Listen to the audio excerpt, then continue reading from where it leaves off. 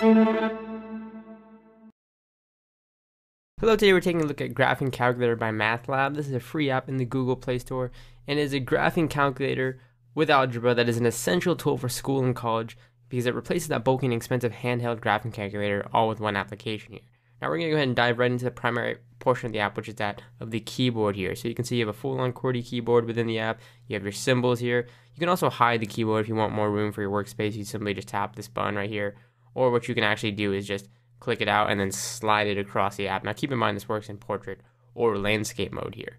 Now of course you have your main with the numerical keypad, the expressions and all of that, and this is a big portion of the application in itself because the keyboard acts as a lot of different functions here. So you can actually hold on specific buttons to go into specific modes. For example, going and clicking the trig button will bring you into that of the trigonomic functions. If you want to get hyperbolic functions, you tap on the E here, and now you'll see there it'll change a sine, cosine, tangent to blue.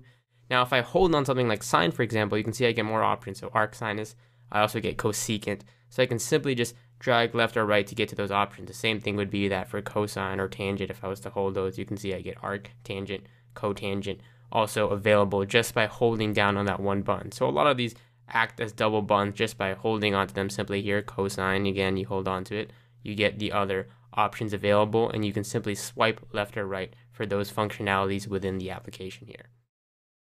Now other options, again, you have some other things here, for example, like first derivative and second derivative. You can just choose between the two by holding and letting go on the X here. Also, you have the variables. If you want to get more variables, you hold on X. You have options for Y, X, ZR, etc. And of course, going down here, we'll go into, for example, the cubes. If you want to type in any other cubes or roots, so for example, if I was to tap this, you just get the square root, but if I hold it, you get other options, and I can easily change that number. So if I was to say root of 6 in this case, and give it a number like 64, you can see that will automatically equal 2. Now, clicking on I here is for entering functions with complex numbers. So I'm going to go ahead and clear that, show that. If I hold it down, you can see I get some other options available here. If I was to exit that, we go down over to this right here. This is for matrices and working for matrices and for vectors here. So you can just hold on to that and get those other options available, or just tap on it for that. And again, moving down, you also have your parentheses, of course, on the right here. But if you hold those, you also have options for curly brackets if that's what you want to choose there. And last but not least, here you have ln for logarithm. So this is used for counting different kinds of logarithms. So for example, we can hold it here, get the options. Give an example here.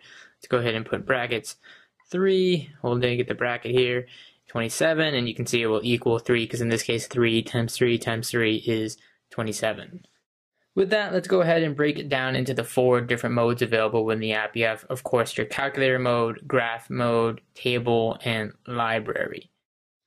So in calculation mode, this allows you to do things like counting roots, exponents, etc. Where you go ahead and type in an equation here just to showcase, and you can see there it shows out the form, it shows out the equation.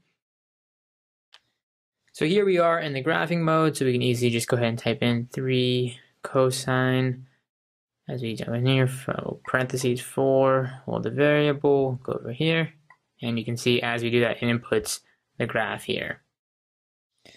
Here we are in table mode here, so we can of course just put in, for example, sine x. You can see it'll generate the columns here. I can jump over to the next row over here, and we'll go ahead and type in cosine x, and it'll generate those columns as well there. Last but not least, we have the library mode, which can be used to enter and save things like your own constants, functions, and or expressions in this library so that they can be used in the future whenever you need to use them or reference them again. Now going back to the interface, you also notice there's a 1, 2, 3. These represent the workspace. You can have multiple workspaces to lay out your equations here. So you can see, for example, in the first workspace, we have it showing an example of counting a first derivative equation. The second workspace has that of a second derivative. And in the last workspace here, we have it showing an example of it counting by powers, in this case, -1. So let's go ahead and take a closer look at the graph here. So I'm going to do some, for example, let's do 2x to the power of 2, in this case, plus 3x minus 5. You can see as we do that, it will automatically show us here in the graph and plot it out for us. You can easily just adjust that and view it as is. So in this case, we have our quadratic equation here graphed out. But keep in mind, if you tap on this little square right here next to the equation, what it's going to go ahead and do, it's going to, if I go ahead and zoom out. We're going to go ahead and hide the keyboard here so it's a little bit easier to see. It's going to go ahead and give us more detailed information. You can see when you click that square, it's going to show you, you see the check mark, and the app shows the roots, the numbers that make the function equal 0, and its critical points in this case. Next up, let's go ahead and look at a cubic equation here. So graphing that, so we'll go x to the power of 3 minus 8 here to the power of 2 plus, we'll say 49 here. I'm going to go ahead and let that sit, and I'm going to go ahead and hide the keyboard now so you can easily see it over here. And by hitting this check mark right here next to the equation in the top left, you can see it now shows that of the root of the function along with that of the point of inflection on the graph here. So to recap here, we've taken a look at the interface and the ins and outs of the application, from the keyboard to the multiple features that it packs into it: scientific calculator, graphing calculator, fraction, and so on. But really, it features two great strengths.